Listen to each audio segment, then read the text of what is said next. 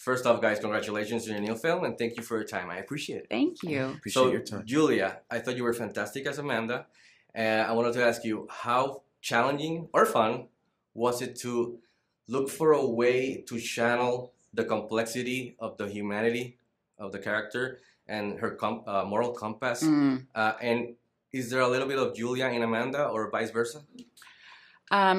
We look alike. That's about it. Yeah.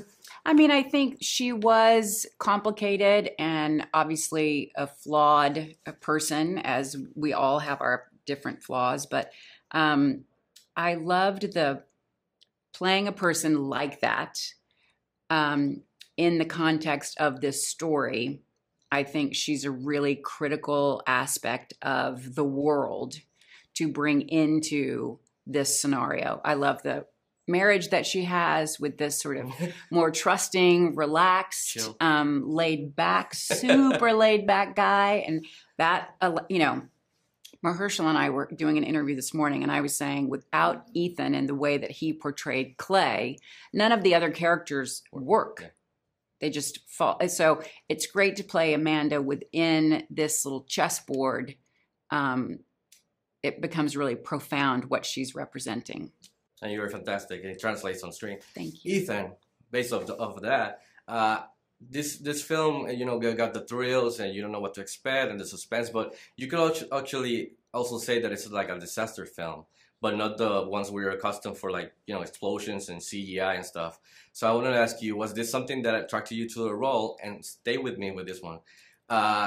Would you say that Clay is also a disaster in some ways in the film? I would say that Clay is a disaster. Yes, I would. But you're putting your finger on what I love most about the movie. Is we've seen a lot of disaster movies that deal with geopolitical situations, and you're seeing the president call in to this thing, and you're seeing the general drive over here, and the activists fighting their thing. And this is what it feels like to be a human being, a member of society, when things are happening beyond your control.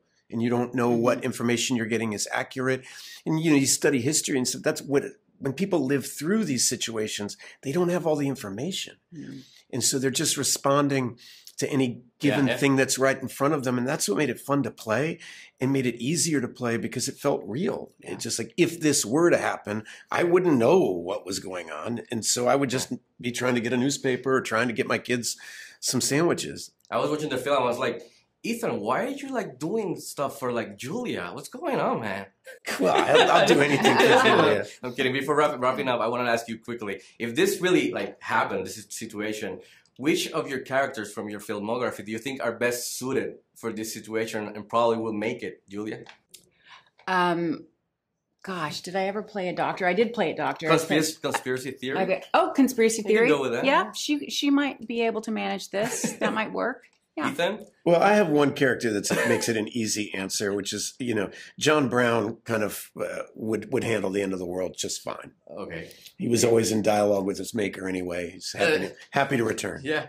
So, guys, again, thank you for your time. I appreciate it. And happy holidays. Thank you. I want to thank you also for entertaining me and inspiring me through the years with your amazing work. Really. Thanks. Thank you. That's really generous of you. So nice. Thank you. Aw, Happy holidays. thank you. Take care, man.